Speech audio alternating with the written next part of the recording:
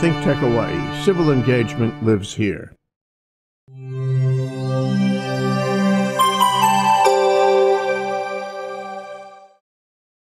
Okay, we're back to Likable Science here on a given Friday afternoon with our chief scientist, Ethan Allen. Hey. Welcome back to your show, Ethan. Glad to be here, Jay. Thanks for joining me. You know, we were talking just a moment ago about how wouldn't it be great to get back to the 17th century?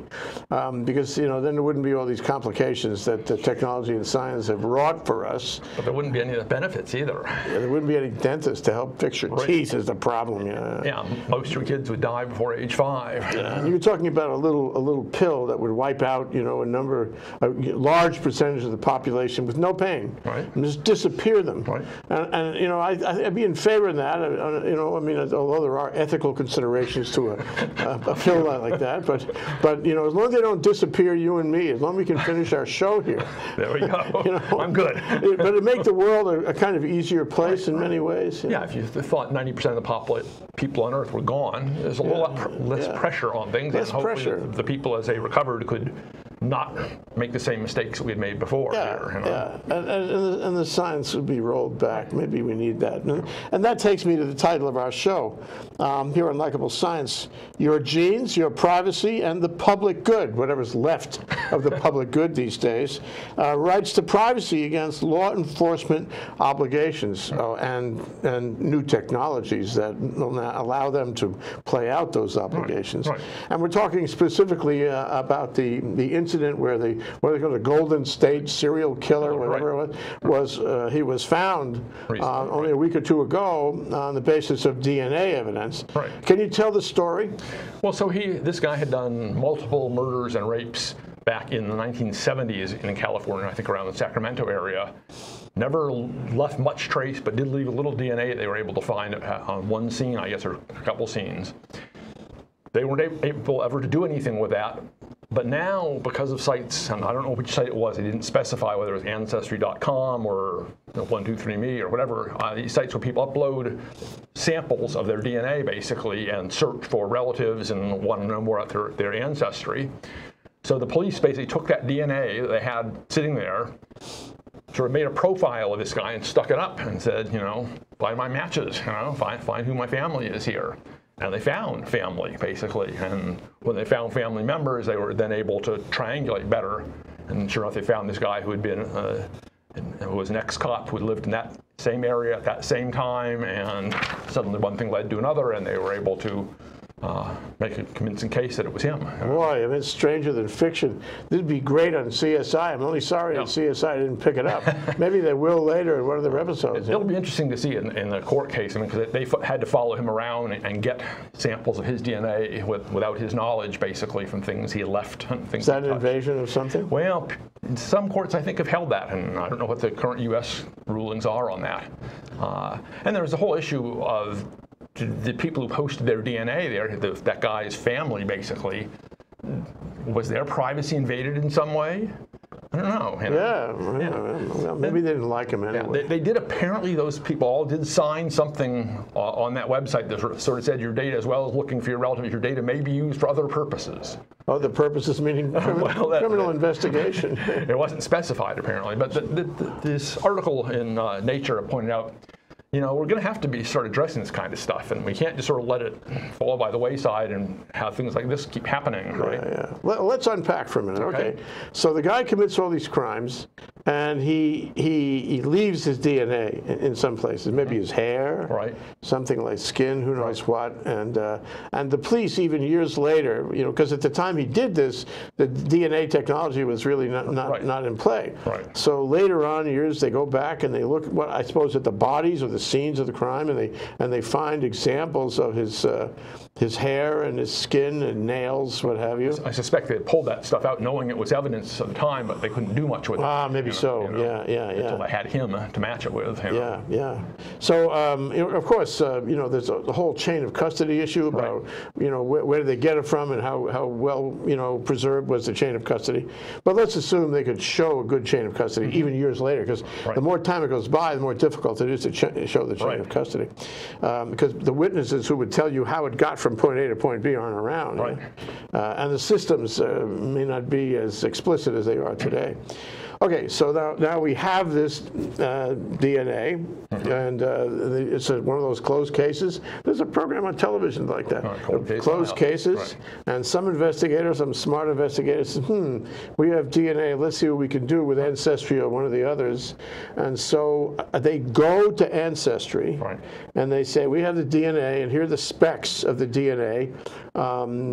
Look in your database for genetic characteristics, which I guess must be reduced to numerical data, and gene sequences or gene sequences. And they say, what do you got that's like this? And apparently, the science is such now that they can actually find what they got like this. That must be an interesting experience. And the data, the dots and dashes and the zeros and ones, they match up, at least to some extent. Not a lot necessarily, but close enough to say, this is the lead. God, CSI must be wild about this. Okay, so, all right, so now we got a lead. We know it's not the same person, or we can assume. They didn't have a perfect match. Not a perfect match. They could have had a perfect match. Except he had never put his DNA up on that. Okay, right. If he had smart, done so. If you are a serial killer, do not send your DNA. Listen to what I'm telling you. Exactly. And furthermore, if you have any relatives around, tell them not to do it either. You don't want to go to jail. Goodness. Okay, so they find people who are close. How close are these people they found? I don't know the details of that. I assume, again, by the percentage match to the DNA they had, the sample from the suspect, they could say these are likely siblings or uncles and aunts or cousins. They could probably give a rough relationship match. And again, that then narrows the pool of suspects, basically. So they can tell the proximity in a family way. So they can actually create, I guess, Ancestry does this, doesn't it? They can create a kind of a family tree based on what they have, and certainly they can see if this guy, his DNA, is in or close to that tree by the proximate, proximate data. Yeah, they've done it thousands of times and found people's long-lost relatives, unknown relatives, they do it all the time, don't they? Different parentage than you thought, like oops, all kinds of different things. They weren't thinking of chasing serial killers when they invented that. No. They wanted to make some money and help you understand your ancestors, right? They never thought. Somebody had the bright idea of going to them, okay? Now this is interesting. So the cop, and I know he's the kind of cop that we'd see on television all day long, handsome, he wakes up one day, aha! He says, I will go to Ancestry. What a bright guy, huh? Must have had scientific training, yeah? Maybe he was on one of our shows with you. So he says, aha, I will go to Ancestry and I will see if they can make a match or a close match on this. Okay, what does Ancestry say to him? Because Ancestry, like any database company these days, should be at least a little, like Facebook, a little concerned about your personal data. I suspect it's my reading between the lines and what I've read, he didn't say this is a police investigation. He just uploaded a profile. This is the DNA profile that we've got. And I'm looking for matches, just like anyone else would do. Like it was his. Yeah, like it was his or some. Sure. No search warrant, no judge involved, no nothing. And again, the data on these databases is to some extent public data. People have signed off typically saying that it's public data. They understand they want it searcred, right? Sure. You can't find my ancestry. It's mine. Find my ancestry. You don't put it up there and expect it to be shielded and protected and hidden away and nobody gets to see it because there'd be no point putting it up there. The idea is to find a match. Right. Yeah. Yeah, that's what it's all about. So it's very interesting, and there are people who are very upset at the police who feel it was a big overreach. And I'm sure the killer is really ticked off. I'm sure the killer's attorneys are working big time to find what do we have that we can. I mean, there have been those cases in other places about dealing with that kind of thing. Is your DNA your own? And if you've discarded a cigarette butt, is that cigarette butt like your property? Or can the police now pick that up and get DNA off of that legally? Yeah. I mean, in general, as far as I know, it's been, if you've discarded something, you've thrown it away. You know, you've indicated you have no interest in it, so it's sort of fair game for them to grab. So I suppose I snoop in your trash can. Right. I mean, I don't know if trash cans are protected these days. Maybe not. But they can't like walk up to you and say, you know, stick out your tongue and let me swab it. You know? But who knows? You know, there's lots of ways to deceive people into providing their DNA. But the technology, it's getting so much better. Somebody brushes by you in a crowded street, and they may brush by you and swab you. You know, swab you right on your arm and your a little hair. Just you know, take a little hair, and the guy doesn't even realize it. Yeah, so I mean, you know, there's so many questions that come to mind. I mean, one is, can the police do this? They're kind of deceiving ancestry. Right. You know, is that protected? It's going to have to go up the courts, I think. Right. The other thing is, suppose you wanted to find out something about somebody. And so you somehow managed to get some DNA. You could pretend to be that person, and you could find out a lot of things about it, you know, genetic things about that person. Oh, yeah. His family, her family, way back when. Sure. You know, and actually, oh God, can you imagine? You're engaged, or you're dating a person. Got this? You're dating a person, and somewhere in the process, when you're, you know, intimate with this person, you get a little DNA. Excuse me, can I just, you know, can you swap or some hair off your arm? Do you mind? Doesn't take much though. And the following day, I send it to Ancestry, and now I know, you know, who's who. Right. And I can find out who her, you know, family is. Right. Whether they're rich or poor, I can look them up, right? Right. So I can find out who the real person is. So apparently, a few years ago in Sweden, they had one of their kings, I think King Alfred, or some bones they thought were King Alfred, but it wasn't clear, and they actually went in and did this and confirmed that it really was him, but the Swedes refused to release the sequences because they pointed out, this would give all kinds of information to family members about health issues, about relatedness. Sure. You know, that sort of, they didn't need to know particularly. Sure. You know, you can get all kinds of information, including information that you and I cannot even figure out yet. Oh, yeah. You know, it could be anything and everything, but including medical information. It could be incredibly valuable stuff to know in advance, too. I mean, for instance, you find out that you've got Huntington's disease, right, as a young person. That, you know you're going to be dead by the time you're in your late 40s. And if I'm about to marry you and have a family with you, I'd like to know about that. Put your affairs in order early on and be sure everything's clean and neat, right? And so, Well, okay. Suppose I'm interviewing you for a job, and I take you out to the company cafeteria, and I say, after you finish your coffee, could I please have your coffee cup? I like to, you know, keep the coffee cup in my file folder. You know? And the following day, you're checking up on everything about this person, and you don't need a search warrant. I would not be surprised to find that kind of stuff goes on at all. And you don't say a word.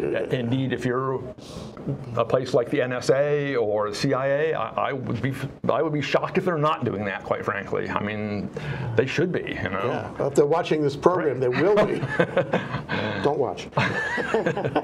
So, you know, what's going on here is it's sort of an acceleration of technology that can find out the secrets of our lives, right down to our cell structure and our DNA, without us necessarily knowing about it, and then taking that information and using that in business context, in family context, in criminal context. And it's one of these interesting issues where the science and technology have sort of gotten out a little bit ahead of the control systems for them, and we don't quite know, you know, how we can and how we should use this. I mean, with nuclear bombs, right? We did that. We use them, rightly or wrongly. You know, now everyone pretty much agrees, like, that's a big no-no. You shouldn't. Don't do a nuclear bomb. Right. That's messy. Long. Yeah, but DNA and sequencing and all that we don't know yet. Yeah, but you know what? The good news is that right after this break, you and me, we're going to figure it out. We're going to know. We're going to come up with a solution on all of this. I can hardly wait. Aloha. My name is Mark Shklov. I am the host of ThinkTech Hawaii's Law Across the Sea. Law Across the Sea comes on every other Monday at 11 a.m. Please join us. I like to bring in guests that talk about all types of things that come across the sea to Hawaii. Not just law, love, people, ideas, history. Please join us for Law Across the Sea. Aloha. Good afternoon. My name is Howard Wigg. I am the proud host of Code Green, a program on ThinkTech Hawaii. We show at 3 o'clock in the afternoon every other Monday.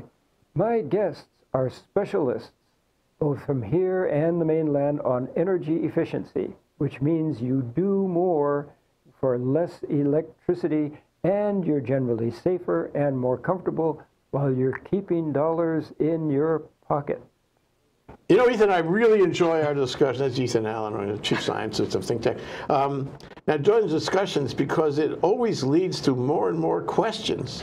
And, you know, we begin to see the prospects of new technology and even look over the horizon and see even greater technology going forward. You know, it's like, for example, you and I discussed CRISPR, you know, and last Sunday on 60 Minutes, right? You know, my wife says, "Oh, that's really fabulous. That's a fabulous technology." You know, Ethan and I discussed that years ago. So we're ahead of the game here. Thank you for that. You're more than welcome. It's always fun. So, okay, so we know that there are draconian things that can happen, especially in criminal investigations, but maybe in many, many other things in the world. No, you know, government can be this can be used for invasive. eugenics in the worst sort of way, right? Now, I mean. Yeah, it's your essential you. And you were saying during the break about viruses, about how we generate all these viruses. So we don't even know the extent of the information that can be gathered about us. We are a tableau of bacteria and viruses and DNA. We have special footprints. My God, our chemical makeup, our biochemical makeup may be able to tell people what we've been doing with ourselves, right? Sure. People can now actually, that is, if you put your finger down on a surface, they can not only pull DNA of yours off there, but they can pull enough DNA of the microbiota that live on in your skin that they can essentially uniquely identify you by that, not even by your own DNA, but by the stuff that lives on you. Yeah. I mean, it's really amazing that we're more and more, this big data technology, the ability to look at genomic data on a vast scale is really reshaping our understanding of the world. We didn't have any clue until a few years ago. The oceans are just filled with viruses. And they're, I mean, literally filled to the extent that they're always being, you know, blown up out of the water by salt spray and everything. And because viruses are so tiny, they're not affected by gravity particularly, so they drift actually above the jet stream and gradually just rain down upon us. And I say gradually to the tune of about 800 million viruses per day per square meter all over the Earth. It's incredible. Yeah, I mean, it's incredible. We didn't know this. Right. Now we know this. Yeah. And what those viruses can tell us, you know, not only putting your finger down, maybe you look in your brain, I mean, non-invasively, and find out what you're thinking at a given. Wasn't there a movie about this, you know, Pre-Crime? Remember Pre-Crime? I didn't see Pre-Crime yet. Yeah, the Minority Report. You remember that one? Yeah. So, you know, you get people who can actually sense what the other guy is going to do, and then you try to stop him. Right. You prosecute him for a crime he didn't commit, but he is likely, predictably likely to commit. So, I mean, so much information that we could get and we will get going forward that we really have to take this moment and stop and think, you know, how does this affect our condition in the world? Exactly. There are now tests for certain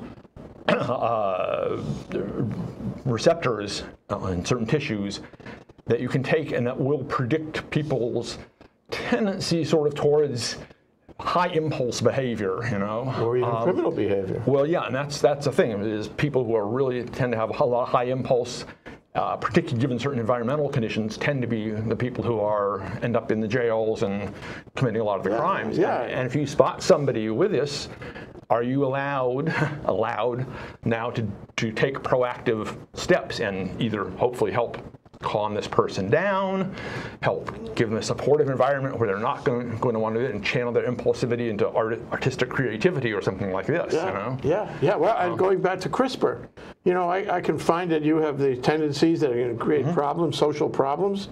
So I take your DNA and I fix you. Right. You know, you're not going to do that anymore. I splice and dice, and your DNA is changed with CRISPR. Yeah. This is coming. 60 Minutes said it's the next 5 years. Yeah. You and I will find out sooner, though. Yeah? And so no, I'm changing you, and I'm reducing the risk that you're going to be a social problem. Right. But then I might find that I can't change you. Right. That I can't do it. In which case, I give you that pill that we were talking about before, and it'll make you disappear. It doesn't hurt. You just disappear.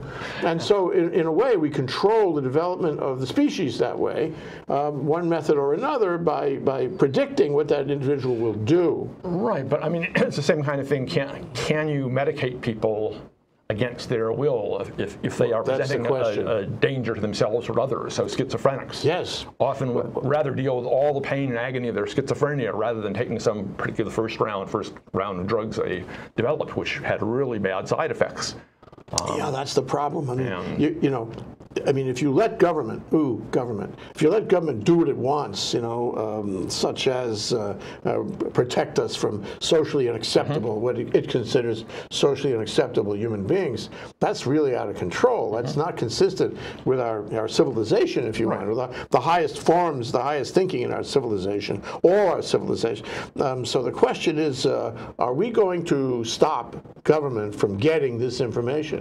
I mean, if you look at the Facebook example, I don't think too much happened to stop Facebook. I think they just changed their public relations campaign. There was a piece about that today on HPR.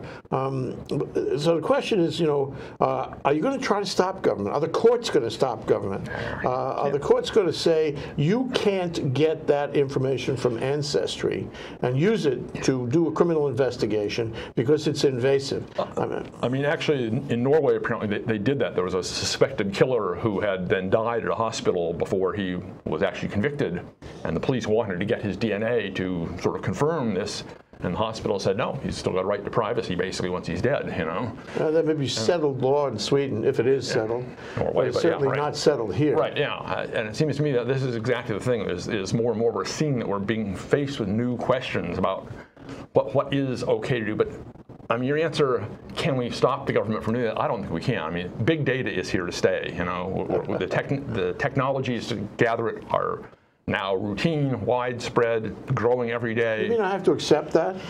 What about Walden Pond? Exactly. We spoke of Walden Pond. Right. Why can't I go off into the woods with my DNA and be disconnected from all of this? And you can do it, but you're still going to be on Google Maps.